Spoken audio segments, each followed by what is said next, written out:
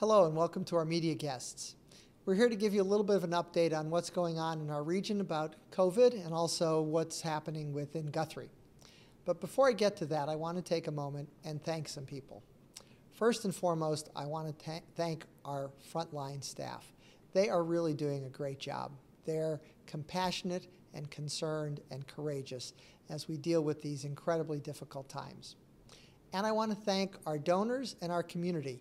We have experienced an incredible outpouring of support, from equipment and supplies to people donating their time or money or special talents.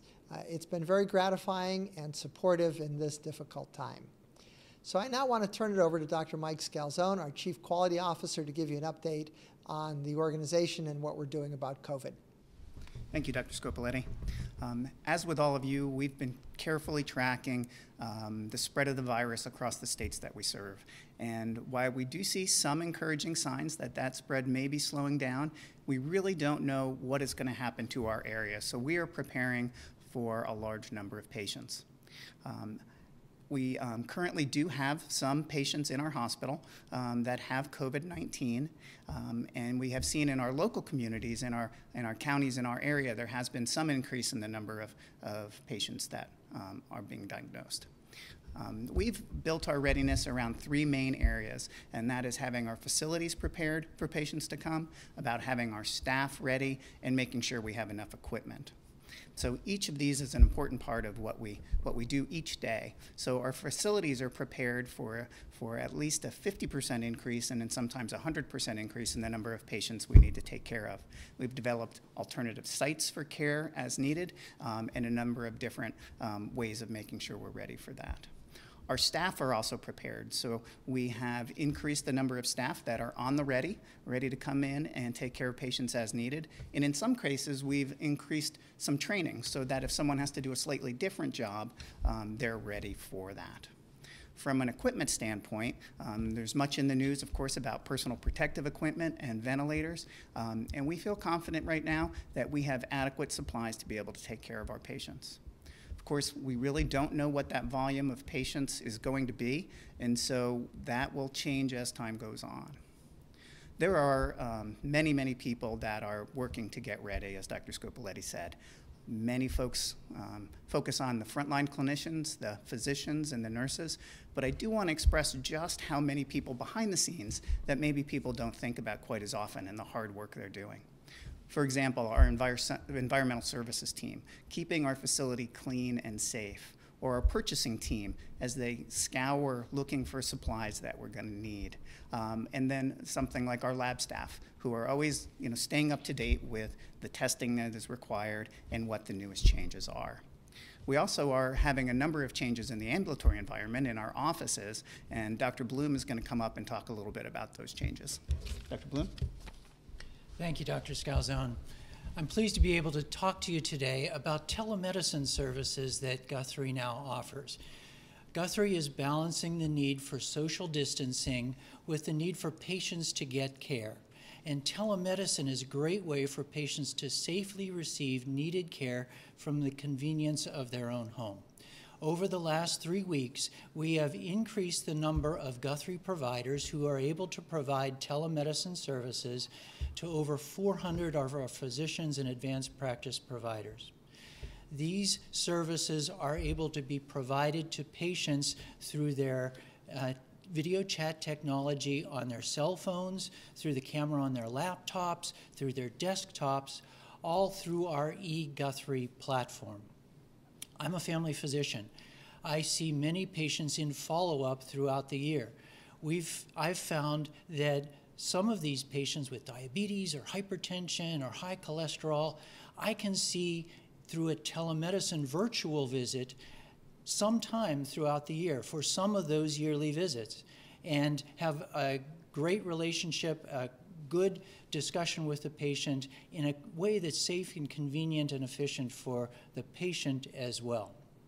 When a patient makes the appointment for a video visit, a virtual visit, our staff will walk them through the process, make it easy for them to complete this visit.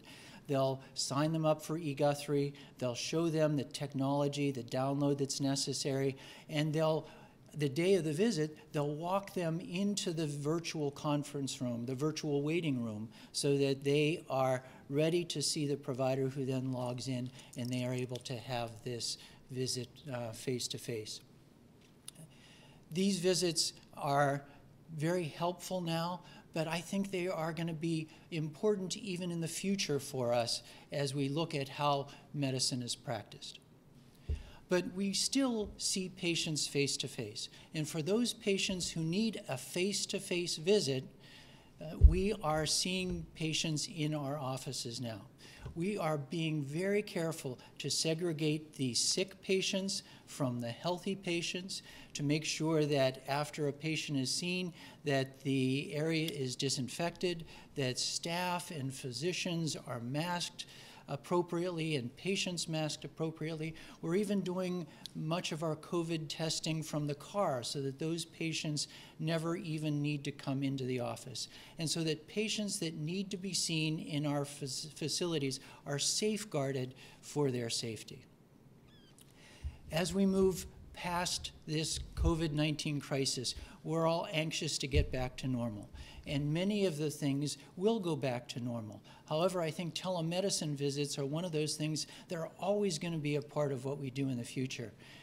The technology platform that Guthrie has invested in is going to make it better for us to provide this care to patients in a very safe and convenient manner going forward.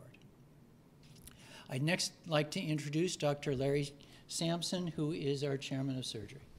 Dr. Sampson.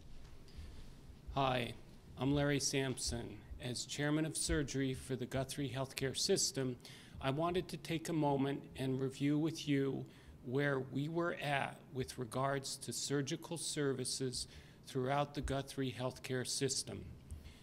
In respect of the recommendations made by our national, political, and medical leaders, we have continued the postponement of elective surgical procedures through April. This also reflects the continued national shortage of medical and surgical supplies. Primarily, this reflects our concern with the safety of our patients, our communities, and our staff, which primarily informs all of the decisions we are making at this point, as they always do. I wanted to review our process for determining which cases get done and which cases do not. The individual surgeon reviews the patient's specific case and then discusses this with their colleagues and the section head that's pertinent to their specialty. This decision is then reviewed with a multi-specialty committee, and then the surgeries go ahead. To date, all decisions have been consistent at each level. We look forward to the time when we can resume surgical services. It is what defines us as individuals as well as physicians. It is not clear when this time will be, but come the end of April, we will be reviewing the recommendations of our national political leaders, our national and state political and medical leaders, our specialty societies, and where we're at with regards to the needs we have for equipment to perform our surgeries. We will also consider how the pandemic is relative to our specific communities and the safety of our patients and staff.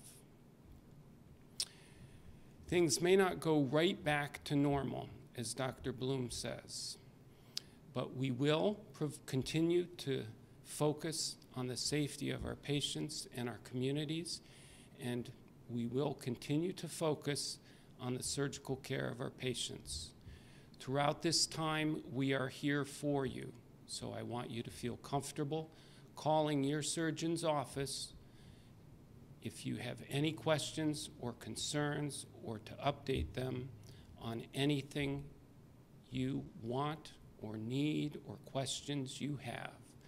We are still and always will be here for you. In closing, I'd like to bring back Dr. Scopoletti. Thank you, Larry. I do want to bring back Dr. Scalzone for a minute. These are confusing times. The nightly news is reporting on hotspots across the country, the so-called hotspots, places like New York City and Detroit and New Orleans. And that is creating a tremendous amount of fear and anxiety within the community and also within the organization, our clinical staff in particular. I'd like Dr. Scalzone to maybe review some of the statistics on coronavirus and its effect on the population. Because on one hand, there are these intense hotspots like New York City where there is really an overwhelming disease. And then there are areas like, fortunately, the Twin Tiers where the prevalence of this virus is moving much more slowly and we're not experiencing the kind of severity. That mixed message will give people, will make it hard for people to decide what is right for them to do. And so I want Dr. Scalzone to talk a little bit about the statistics. Thank you, Dr. Scopoletti. You know, it's the time of year when people may have some symptoms. They might have some sinus congestion, they may have a cough or a sore throat, and we understand that they may then worry, do I have the coronavirus? And so we are ready and strongly would encourage you to call your primary care physician and we can have you come in and get tested. It's important to know that even if you do have COVID-19, the vast majority, over 80%, have very mild symptoms. So you may feel poorly for a while, but you will not have severe disease, will not need to be hospitalized, or will not have a condition that really threatens your life. So while it is very scary to not know, I do want to reassure people that over 95% of the tests that we do on patients that have those concerns are negative for COVID-19. And even for those that do have the coronavirus infection, most of the time, it's a very mild case. So I want to close with a thank you, particularly to our clinical staff, nurses, care partners, physicians, mid-level providers like nurse practitioners and physician's assistants. They are really on the front lines and they're doing a great job. We are very grateful for the courage that they display, along with their normal compassion and concern for our patients. And so to all of those people, I want to say that we are very grateful and proud of the work that they do. And in closing, I'd want to also remind the public to be careful and stay safe.